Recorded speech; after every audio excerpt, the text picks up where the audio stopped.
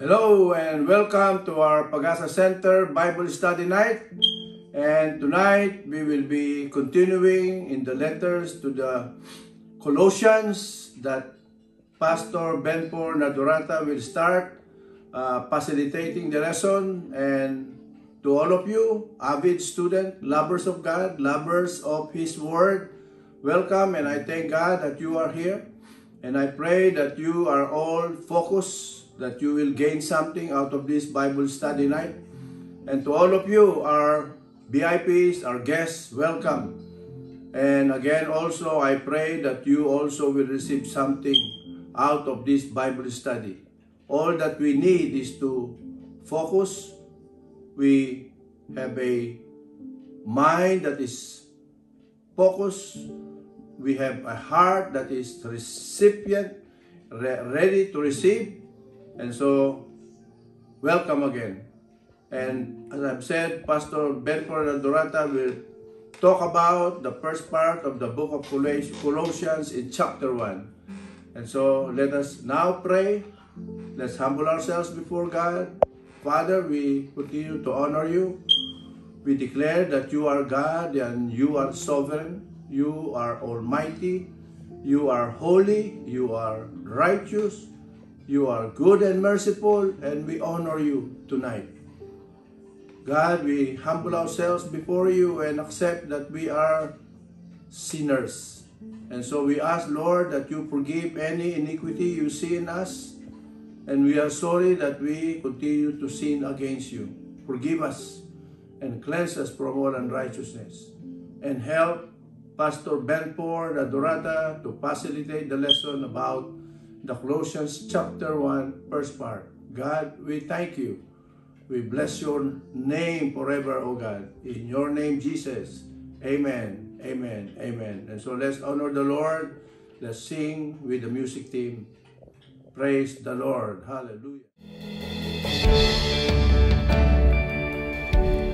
Hallelujah. Let's just continue to stay in this atmosphere of worship with a heart of thankfulness because of what He has done upon the cross, the victory that He has won. So we thank Him for His love. We thank Him for His grace, that all that we are today, we will use it to bring glory and honor to His name. Hallelujah, Jesus. Hallelujah.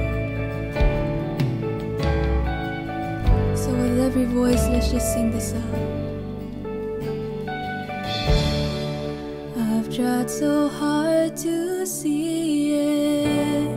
It took me so long to believe it, that you choose someone like me to carry your victory. Perfection could never earn it. You give what we don't deserve it.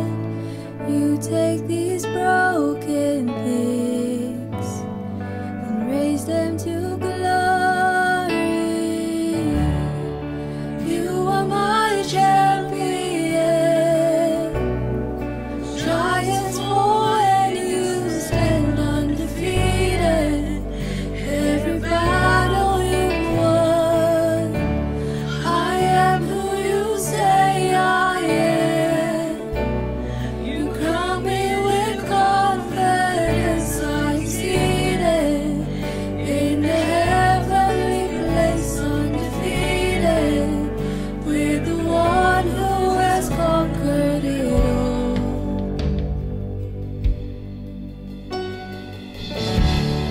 Now I can finally see it. You're teaching me how to receive it. So let all the striving cease. This is my victory. You are my champion. Giants fall when you stand undefeated. Every battle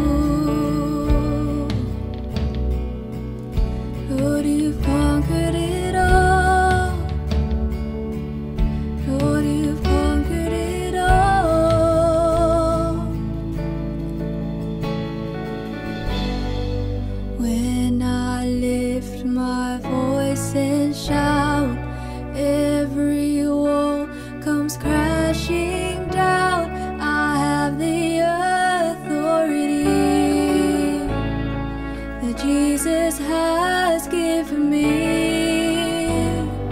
When I open up my mouth, miracles start breaking out. I have the authority that Jesus has given me. When I lift my voice and shout, every wall comes crashing down. I have the authority. Jesus has given me. It was when I open up my mouth, miracles start breaking out. I have the authority that Jesus has given me. You are my champion. Giants fall and you stand undefeated. Every battle you won. I am who you say I am. You crown me with confidence. I'm seated in the heavenly place, undefeated, with the one who has conquered it all.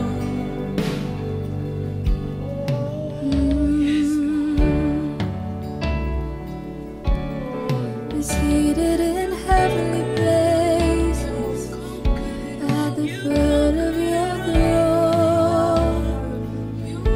Yes, Lord, we know that you've won every battle. You've won every battle. The victory is yours. All the victory is yours. So every voice shall sing, every heart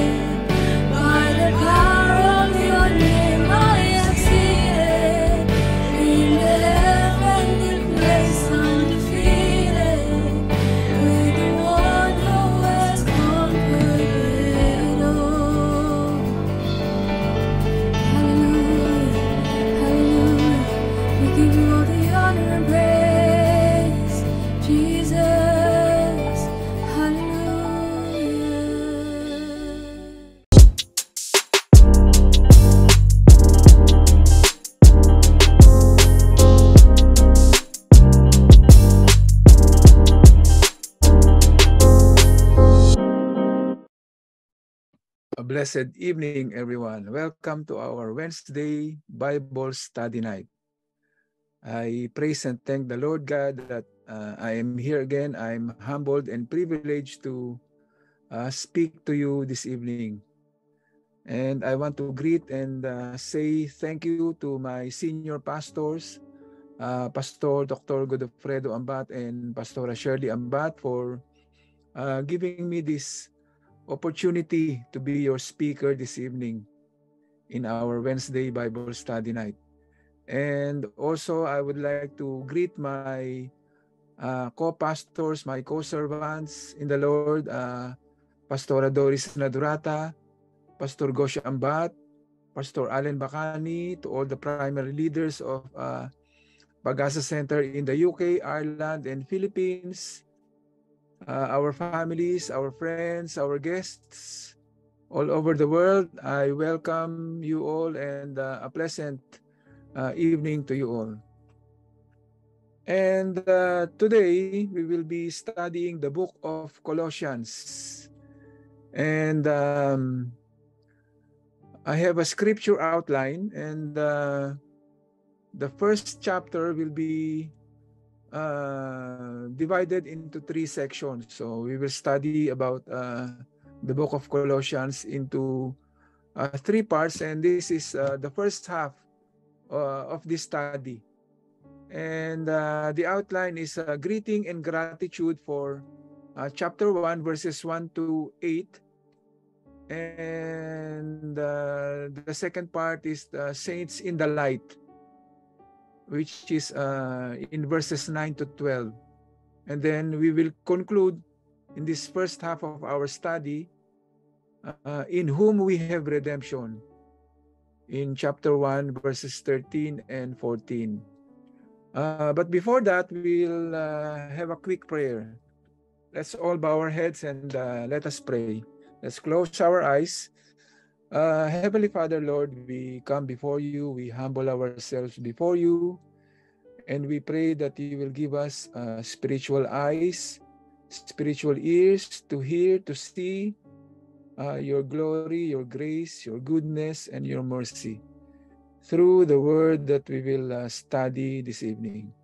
Lord, I pray that those who will hear your message will be converted from their sins and will put their faith and trust and commitment to Christ, your Son. So, Lord, help us. Let the Holy Spirit do His mighty work, the work that only He can do. Infill us and anoint us, O Lord. In the name of Jesus Christ, we pray. Amen and amen. So, Colossae was an ancient city in the Lycus River Valley. It's about 100 miles east of the great cosmopolitan capital city of Ephesus. It is located in the Roman province of Asia in present-day Turkey.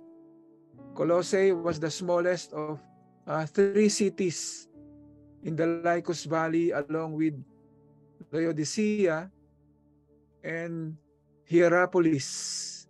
And each of these cities had Christian churches. Now, Paul's letter to the Colossians is apparently written primarily to Gentile Christians like us. And we observe that Paul's description of their conversion in terms more appropriate to Gentiles rather than to the Jews. And Paul mentions the mystery revealed among the Gentiles. Now, the sins mentioned are more typical of Gentiles rather than of Jews.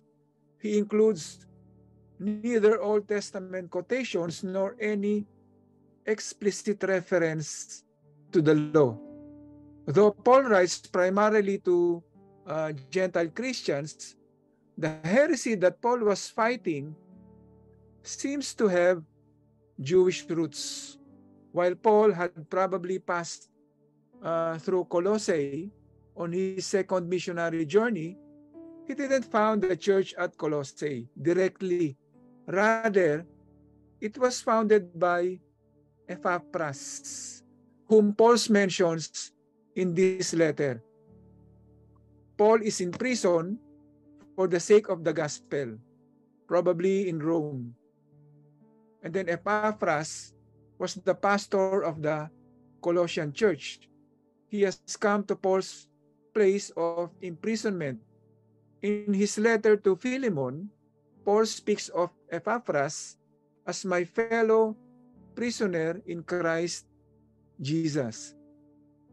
Colossians seems to have been written with two purposes in mind. And the first is to encourage and ground this relatively new Christian community, and to protect them from the seduction of false teachers, probably from a variety of mystical Judaism that tended to criticize unfairly this Gentile Christians' faith in Christ in favor of the claims of Judaism. So let's go to verse 1, chapter 1. It says, Paul, an apostle of Jesus Christ by the will of God, and Timothy, our brother. As in all his letters, Paul identifies himself in his greeting, an apostle of Christ Jesus. By this designation, he does not place himself in a class as the holder of an ecclesiastical office. His identity is in the commission he has received. The risen Christ has appeared to him and called him. His orders have come not from men nor through men, but from the Lord himself, who has commissioned Paul to speak and act in his name. Paul knew himself to be Christ's ambassador, and he was always ready to offer proof of his claim, those signs of a true apostle: healings, conversions, the establishment of churches. Such signs made it clear that the power of God was working in and through Apostle Paul. There is no consistent organizational structure in the New Testament.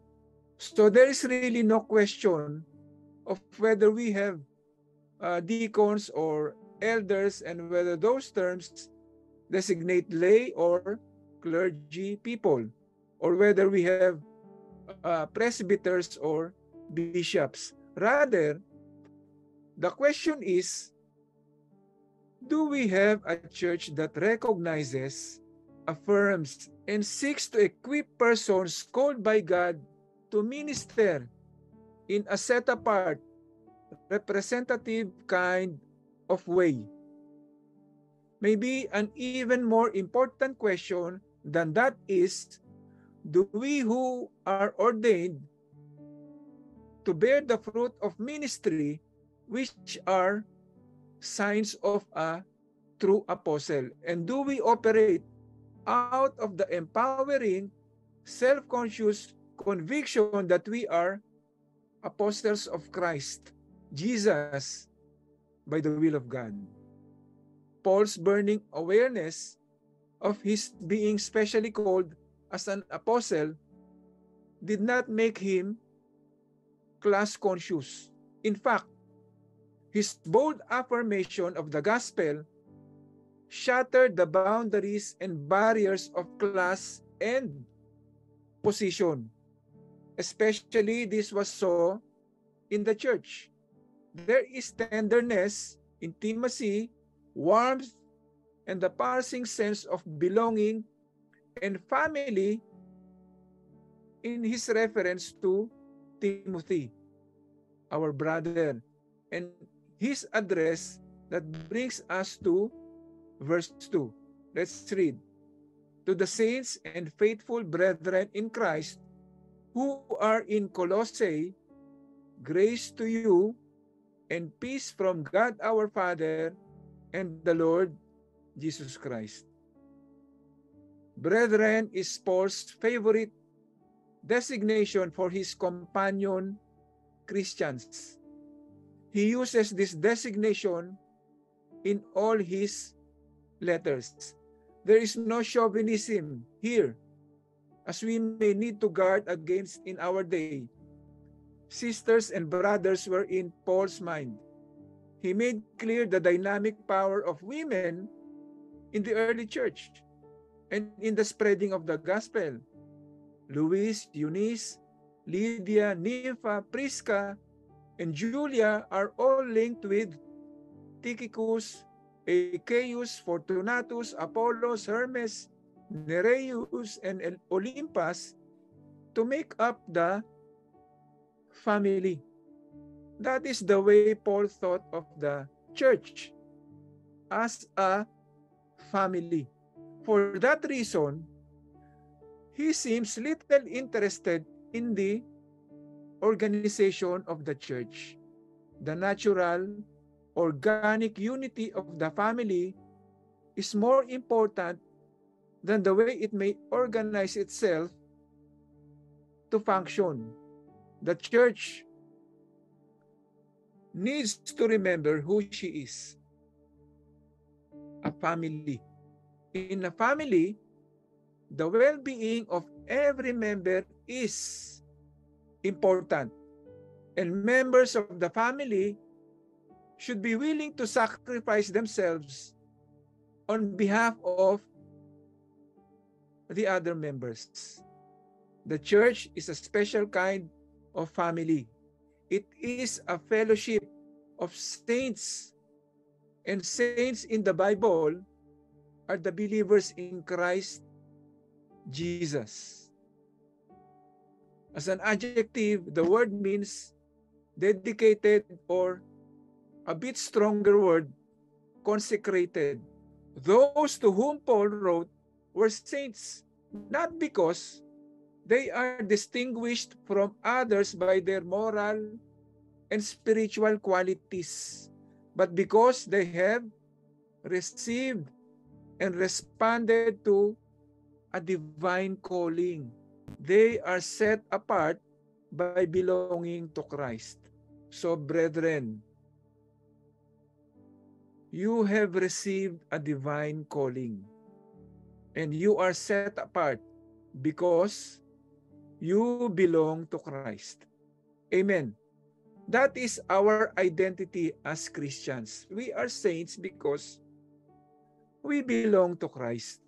We have been called, and we are to be faithful to that call. Amen.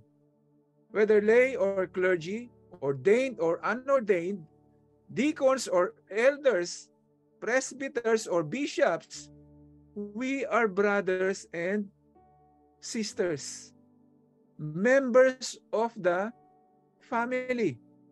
Amen. Is that an amen? So we therefore celebrate who we are. Along with naming who we are, we need to celebrate who we are. At the heart of celebration is gratitude.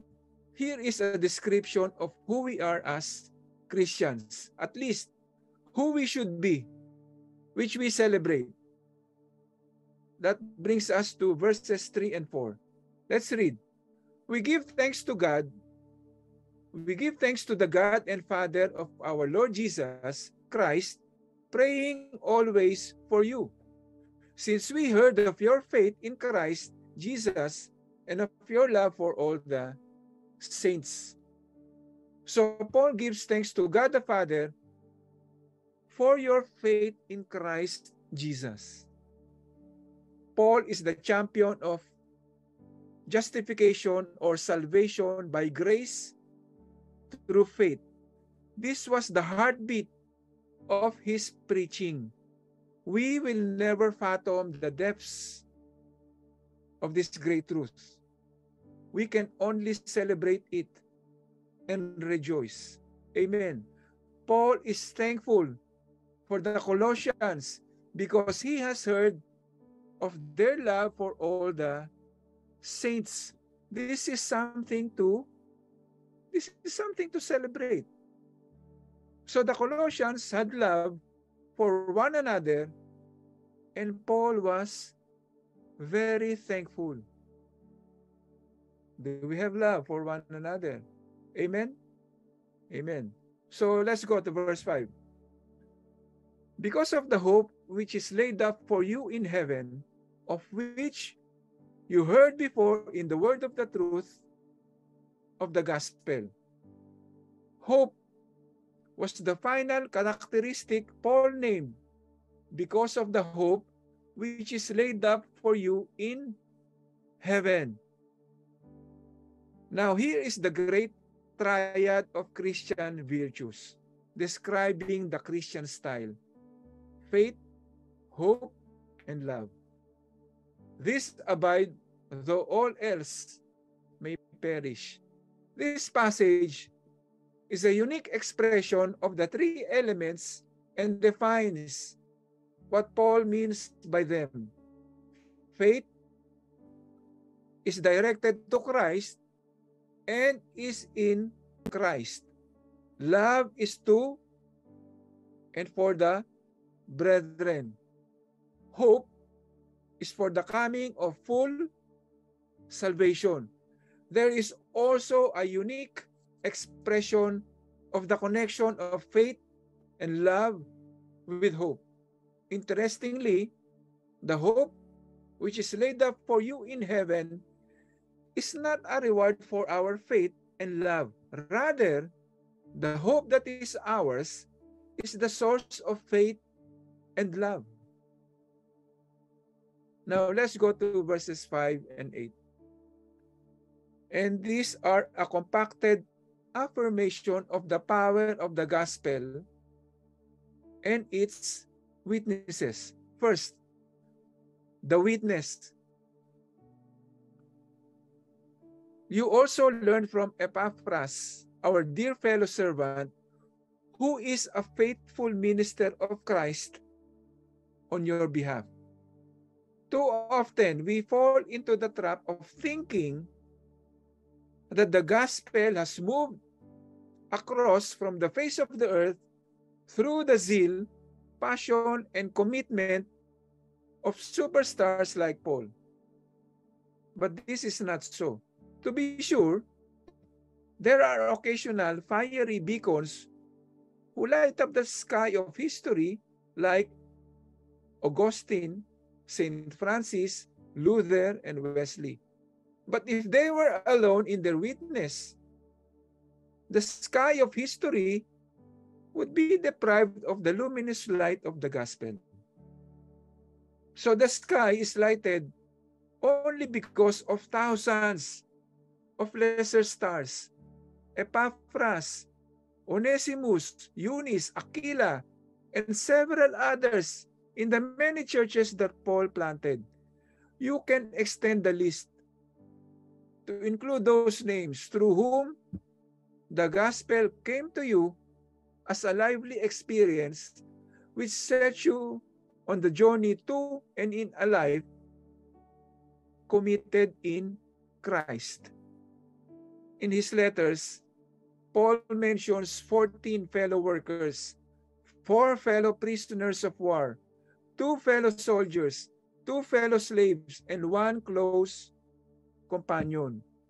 This is enough for us to know that Paul knew that he was not in a solo ministry, nor could he provide adequate witness to win the world for Christ, which was his passionate dream. No less than Paul, Epaphras was an apostle, a messenger or witness. And what are the marks of an apostle? Number 1, an experience of the risen Christ. Number 2, a sense of divine call. Number 3, a demonstration of the signs of an apostle. Then there is fourth, which upholds the others, especially the second. And this is the belief that preparation for apostleship begins at birth. With this understanding of apostleship, why do we continue to argue about apostolic succession or hierarchical ministry in our discussions of church unity? Are our churches having apostolic experiences right now? Do we recognize the church's worship, and are we witnesses or witnessing the risen Christ? From the church and in the church, do we sense a divine call? Are there gifts of the Holy Spirit operating in the common life of the brethren?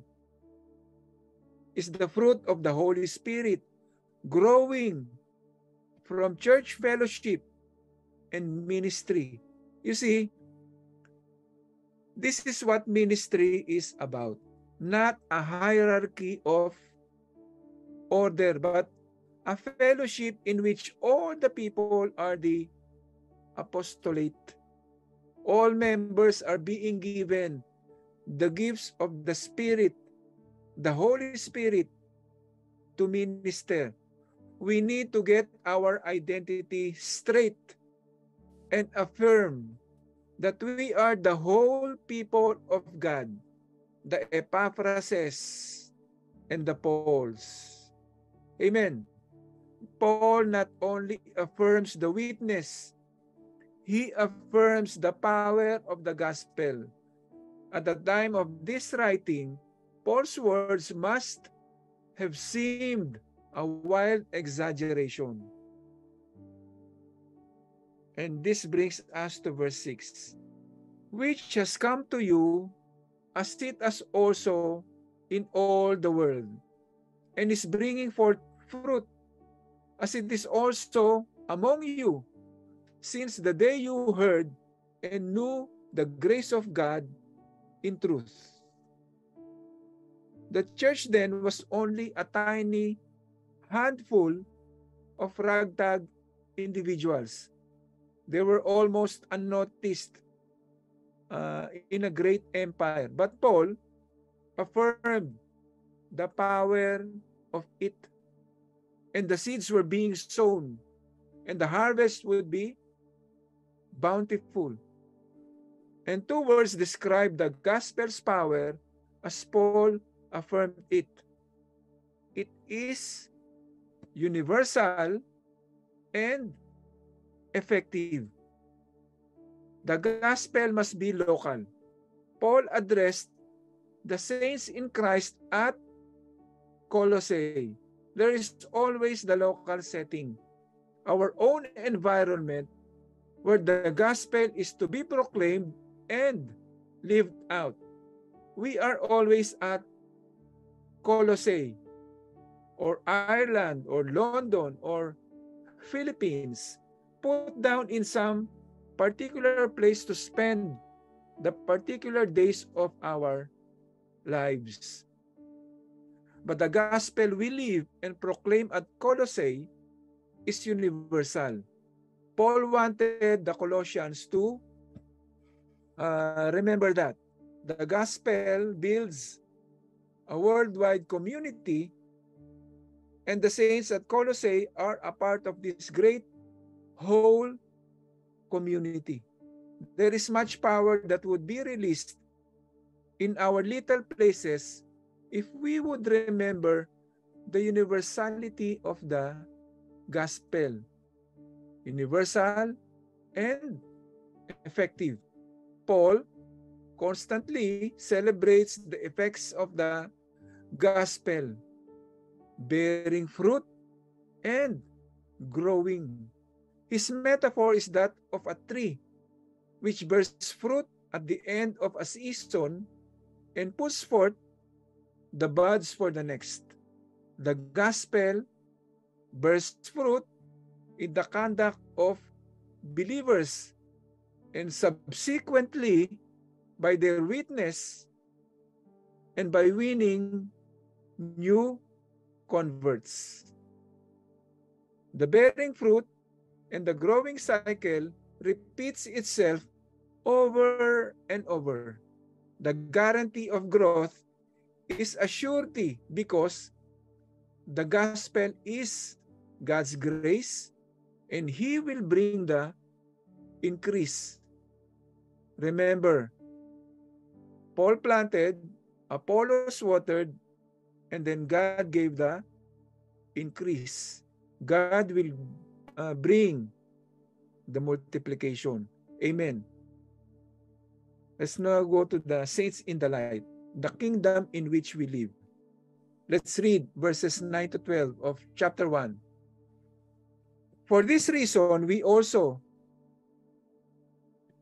since the day we heard it, do not cease to pray for you and to ask that you may be filled with the knowledge of His will in all wisdom and spiritual understanding, that you may walk worthy of the Lord, fully pleasing Him, being fruitful in every good work and increasing in the knowledge of God, strengthened with all might according to His glorious power, for all patience and long-suffering with joy, giving thanks to the Father who has qualified us to be partakers of the inheritance of the saints in the light. Amen. With verse 9, Paul begins to share with his readers the prayer of intercession he has made for them. Even in his praying, he raises the question of identity. He does so by offering thanks for who we are, giving thanks to the Father who has qualified us to be partakers of the inheritance of the saints in the light. Now, the illustration here is powerful and suggestive. The contrast between light and darkness is common with Paul and also with John. And it was more than figurative. There is here a reference to the poisonous doctrines with which Paul was dealing during that time, as well as to the common belief that certain angelic beings had fallen or had been expelled from a higher world and had created this material world in which they were in control. And this led to the Gnostic view of the evil of that which is material, and thus to the false teaching of the non-humanity of Jesus. The widespread idea which Paul also seemingly held was that people are subject to the powers of the universe, the principalities, the rulers of darkness. But by the death and resurrection of the Lord Jesus Christ, He has overcome these powers and rescued us from their oppression. And two very important lessons are found here. One, there are two kingdoms, light and darkness, flesh and spirit, good and evil. We have been rescued from the darkness and brought into the kingdom of light. Amen. This is what Paul wanted to convey. That as believers, we must not feel impotent or powerless in a technological society. That we are not helpless in the grips of mechanical law or even scientific acceptance or determinism? How often do we give in to the overwhelming feeling that we have no control, that everything is determined by heredity, environment, natural powers, economic and social forces? How evident and ominous is the power of sin? We move along as best as we can, but we are being thrown around. But we are being thrown around like ping pong balls in a mountain stream. That's why Paul says, no. We have been delivered into a kingdom of light, of freedom. We have a destiny about which we can decide. And we have access to the power of Christ to live against the tide of this determinism. We are saints of the light. And the darkness will never prevail against the light. Amen. The second lesson in this identification of Paul is that we are now residents of the new kingdom. And it is not something that is ours in some distant future. It is because we have been already removed from a world which is subject to evil forces into a realm in which Christ is King. He is Lord, and He alone has ultimate authority over us. With what confidence we may live if we appropriate this truth experientially. No darkness can overcome us. No power can overwhelm us. No experience can completely devastate us. Sin cannot hold sway in our lives. We belong to Christ. His is the kingdom, His is the power, and His is the glory. We have been qualified to be partakers of the inheritance of the saints in the light. Amen. Hallelujah. And then we have the power to live as saints in the light. And from this passage, we learn that prayer at its best makes two great requests. Number one, for the discernment of God's will. And number two, for the power to perform God's will. God's will is, He has a plan for the universe and for our lives. Discerning God's will is our task, and that is not easy. It is a surrender of our identity as human beings and a blasphemy against God to give in to the pain, hopelessness, and helplessness we feel, the endless doubts that haunt us by passing through our struggles, conflict, pain, disillusionment, and despair, and with the superficial affirmation that it's God's will. You know, this is like a straw bridge which will not hold as we pass over or pass through the paralyzing depths to which we are often plunged. Such shallow, superficial words are empty and do not affirm the almightiness of God as we presume they do. Nor does such an easy slogan authenticate our faith. The will of God is often enshrouded in darkness, clouded in ambiguity. Silence, as well as speaking, marks His communication with us. In prayer, We struggle to learn to discern God's will. We talk, we listen, we ponder scripture, we reflect, we wait, and graciously, the response comes. Not according to our timetable, nor in the form and mode of our design, but in God's timing and in His way. That is one of the two great requests that should preoccupy our praying for the discernment of God's will. The second request is for power to perform God's will.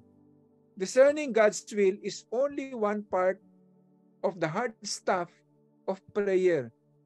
We know far more than we do. Two things are essential: the will to do and the power to do. The line between the will to do and the power to do may not merit such a clear distinction. I draw the line to underscore the need for power beyond our own human resources and the willingness to acknowledge that need. The greatest problem in life is not to know what to do, but to do it, to have the will and the power to act according to what we know. Paul uses a sweet phrase to name our need and to affirm the power that is available to us.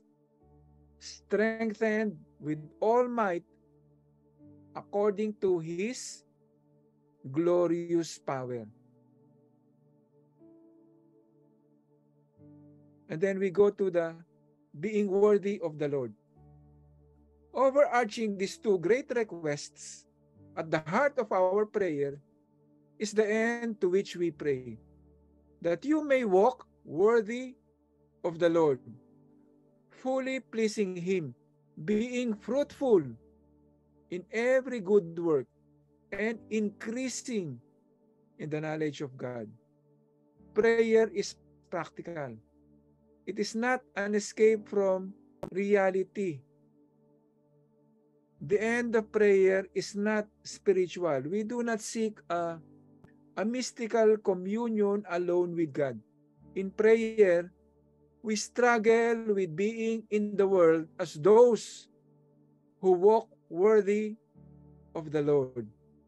As Christians in prayer, we are looking for the power not to be translated to some third heaven, but to be made transparent witnesses of Christ's glory in us, bearing fruit of the Holy Spirit.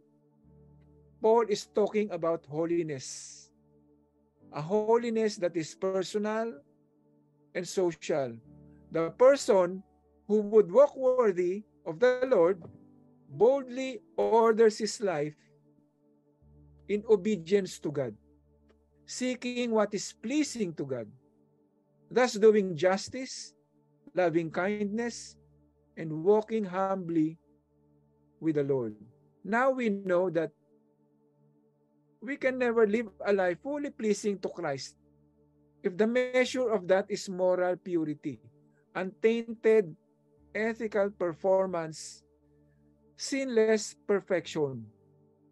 Paul is talking about our affections, what we deeply desire, our directions, what we truly seek, our disposition, the set of our wills.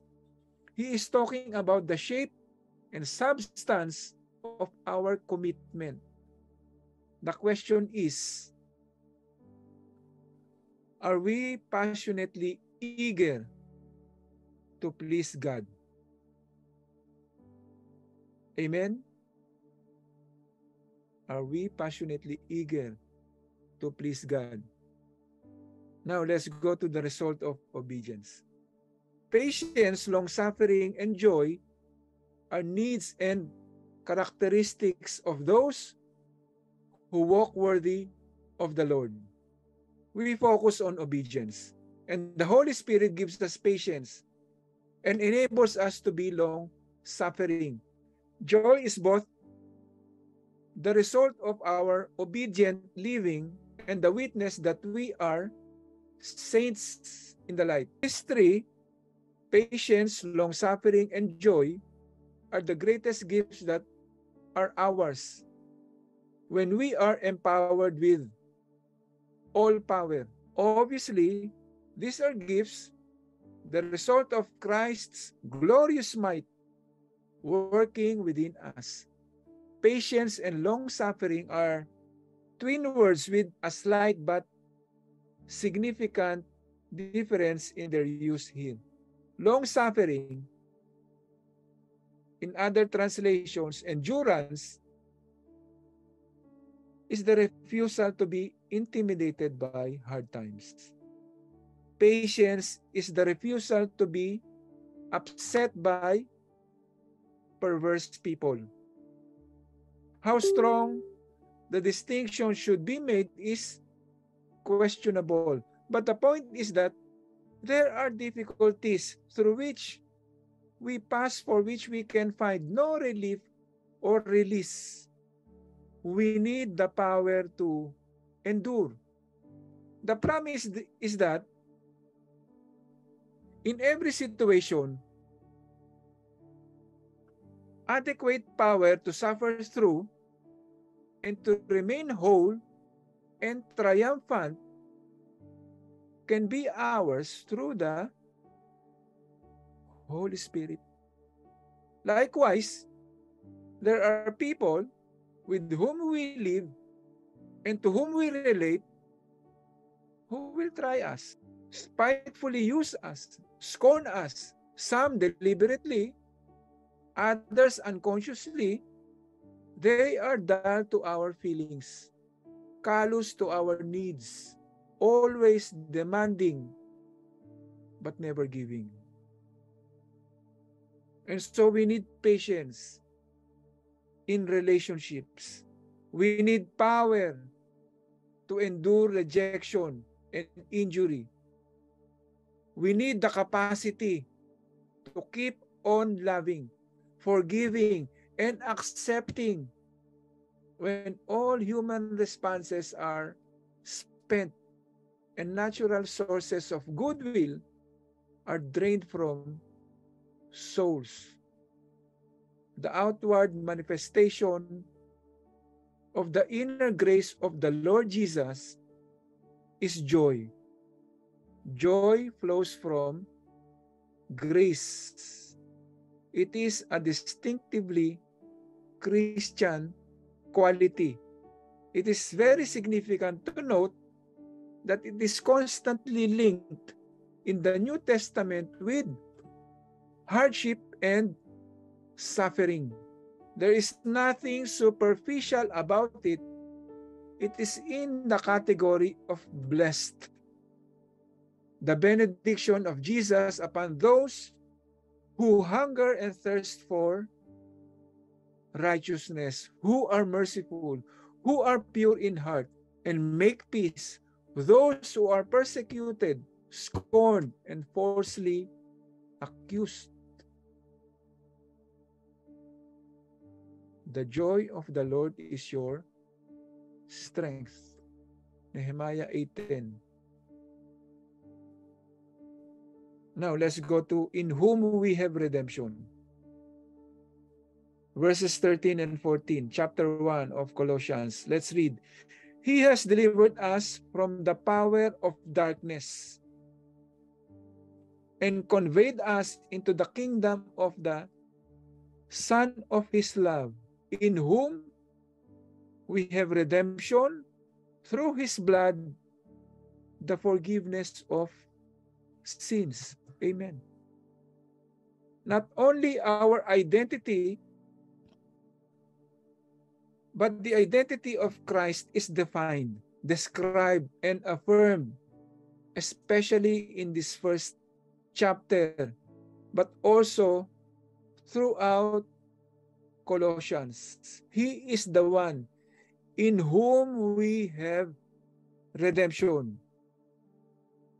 In the closing of his prayer in verse 12, Paul announced the kingdom in which we live. We live in this kingdom as saints in the light.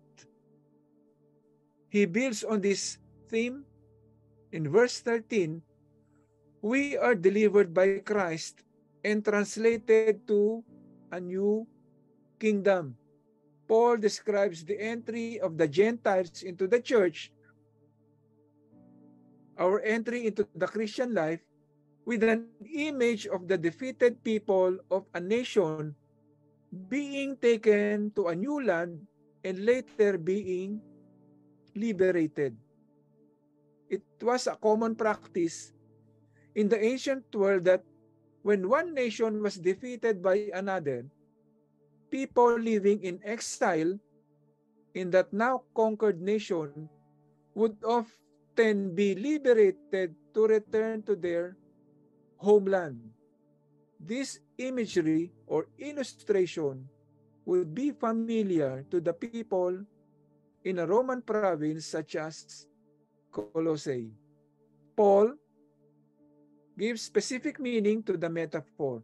As God had rescued the Hebrew people from oppression in Egypt, so now he has rescued the new Israel from the dark principalities and powers which rule the present world order.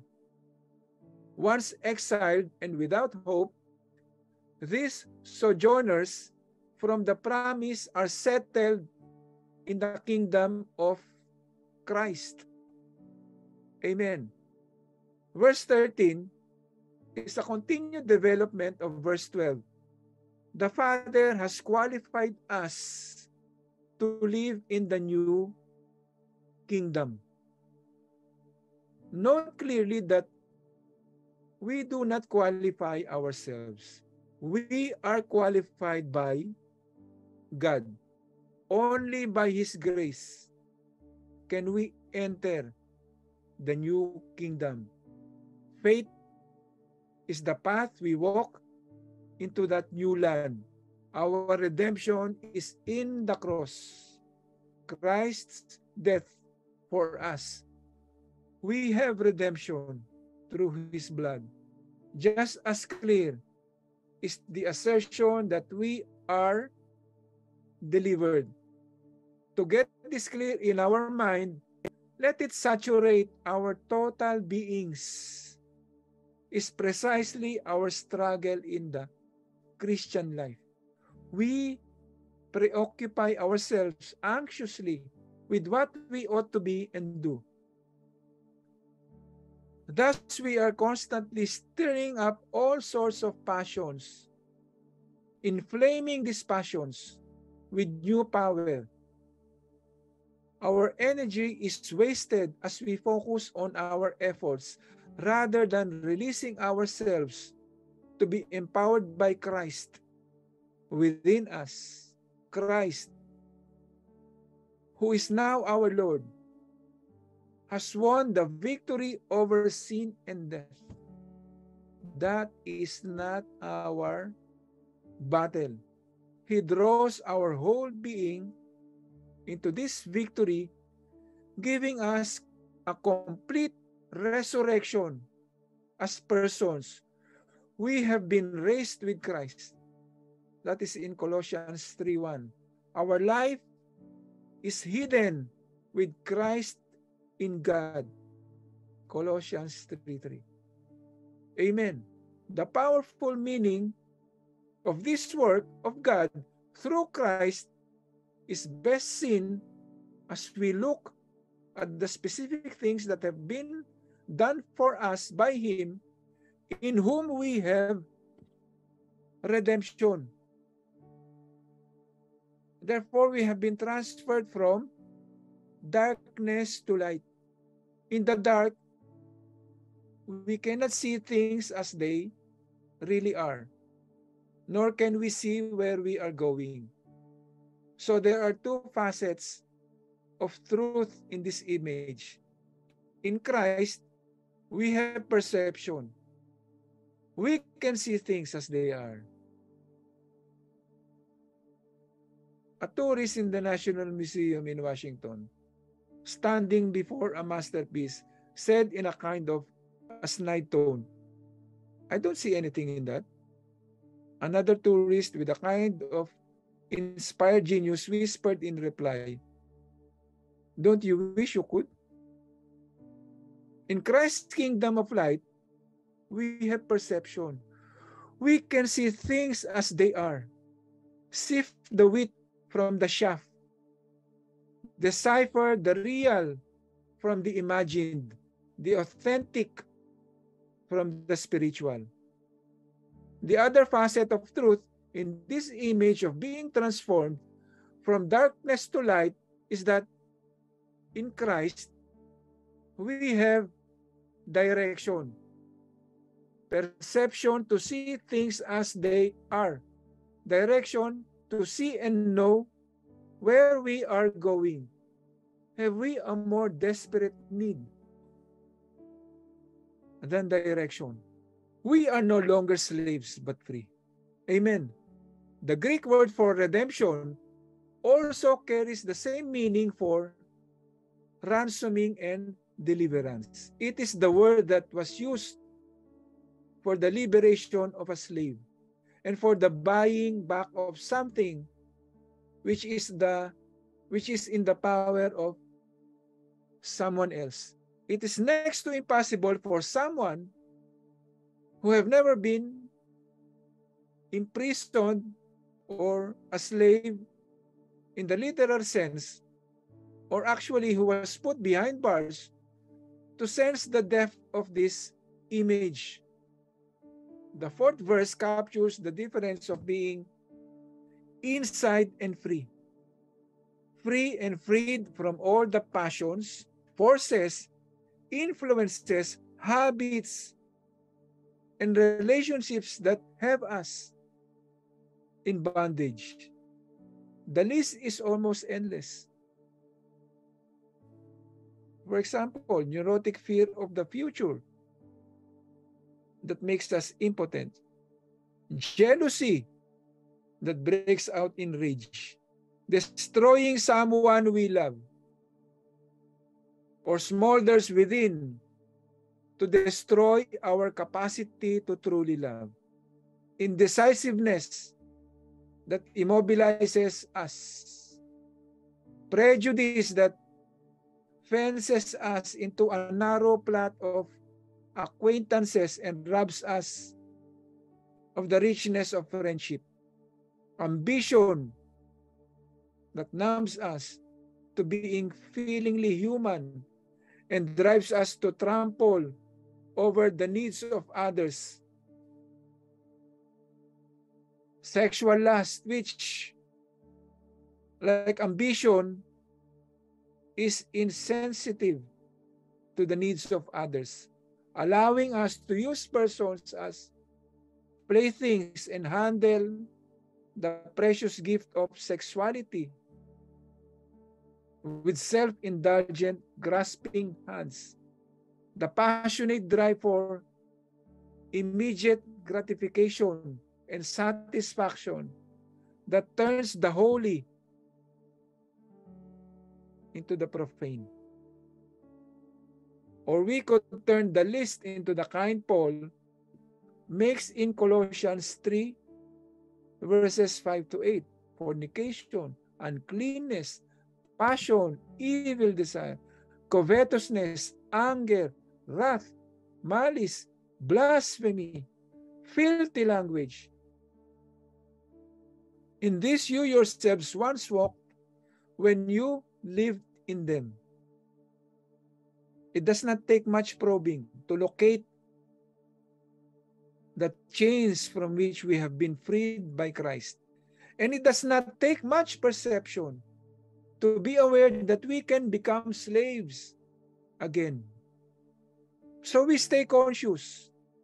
We stay conscious of and celebrate the fact that we are no longer slaves, but free. We have been transferred from condemnation to forgiveness. In every letter, Paul sang the joy of this experience. Like in Romans 8:1, there is therefore now no condemnation to those who are in Christ Jesus. The cross is our proof that God has accepted us, and no power in the universe can separate us from His love. We are no longer under the power of Satan, but under the power of God. We have been delivered by God into the kingdom of the Son of His love. The forces of evil affect our lives in a variety of ways.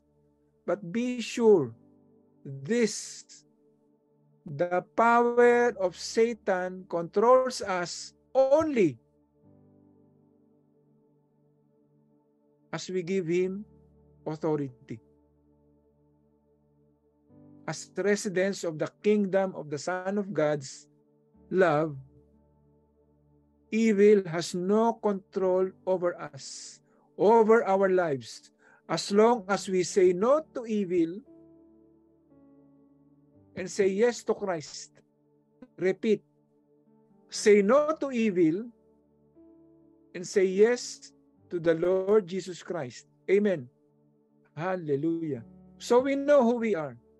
Saints in the light, and we know who Christ is, the one in whom we have redemption. Throughout Colossians, the identity question as the key to our life in Christ repeats over and over, with the resounding affirmation of the all-sufficient Christ as the undermoving theme.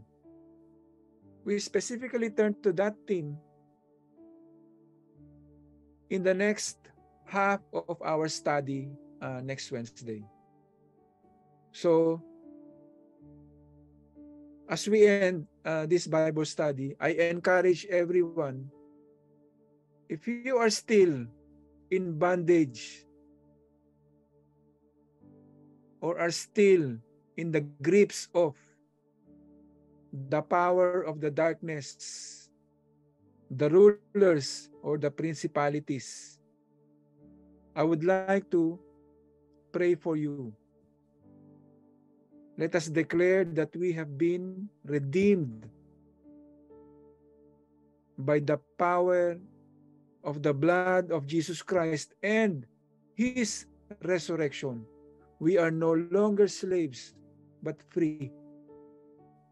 We are no longer captives of the enemy, but we have been brought into the light, to the kingdom of God in Christ Jesus. And that is our identity. And we will continue to proclaim that. But as I said, we have to say no to Satan and say yes to the Lord Jesus Christ. Amen. Let's pray. Heavenly Father, Lord, I pray for all those who are still being imprisoned and being held captive by the enemy. Lord, we have learned that our identity is in you through your beloved Son, Jesus Christ. Lord, we pray that you will silence the enemy, bind the hands of the enemy, demolish every strongholds, O Lord, in the name of Jesus, and by His blood, we are overcomers. We are more than conquerors through your Son, Jesus Christ. So Lord, help us let the Holy Spirit fight the battle for us to overcome these principalities and rulers of darkness. And Lord, we believe and we declare that we were brought into the light and we can see things as they are. The blindness in us was already removed by the blood of your Son, Jesus Christ. So Lord, help us to say no to Satan and say yes to our Lord and Savior, Jesus Christ.